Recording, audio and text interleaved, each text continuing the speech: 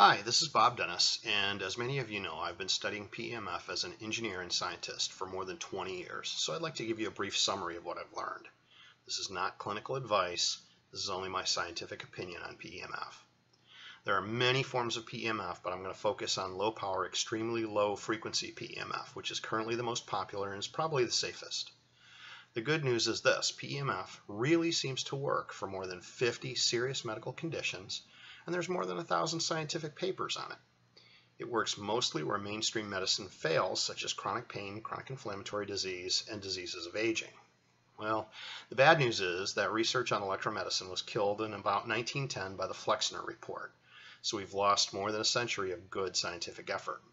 But the FDA has approved PEMF as safe and effective for specific uses, such as depression and non-union fractures, so it can't be all quackery. No one really knows why PEMF works. The molecular mechanisms remain mysterious, but that's okay because we don't really even understand how anesthesia works either. There are no secret or special precise PEMF frequencies. In my opinion, this is marketing fraud. It probably works by electromagnetic induction, so what matters most is the pulse shape.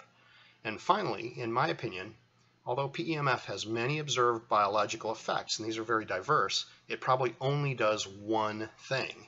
It seems to inhibit chronic pathologic inflammatory processes that interfere with normal healing.